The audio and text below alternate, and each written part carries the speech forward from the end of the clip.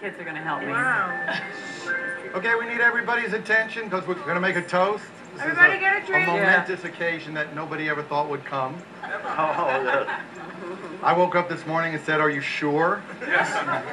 This is really a testament to two people who love each other, staying together through all kinds of adversity and tensions and growing. And we're all here because we love them and we wish them the best. And Saturday is going to be a day none of us will forget. And it's the start of a new life together.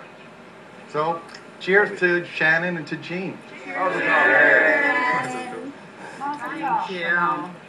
And I'm still not betting on it happening.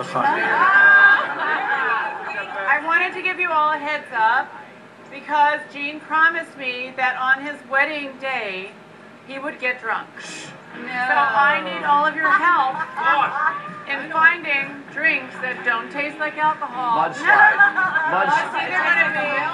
It's either going to be a really angry drunk or a really lovey-dovey. Either way, it's going to be funny. Shannon, leave it up to me and he'll come down the aisle on a leash.